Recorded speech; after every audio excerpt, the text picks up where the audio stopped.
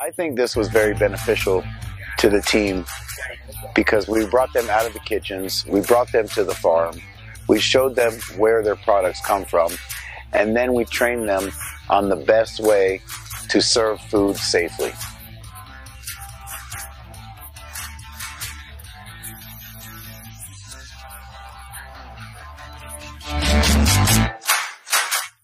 I think being in the garden really opens up your mind to be one with nature, to get out of the four walls, get away from the stoves, and really see nature and let nature provide influence in creating healthy, balanced, delicious, and nutritious food.